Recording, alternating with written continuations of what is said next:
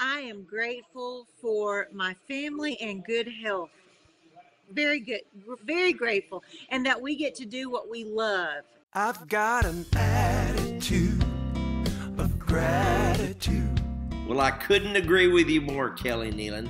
Whether it's sitting here in my lazy boy telling the world about Jesus through my Facebook or YouTube channels, or it's being on the road in the immaculate contraption where I get to travel and see the people and tell them about Jesus, we are so blessed. I am so grateful today to get to do for a living what I do.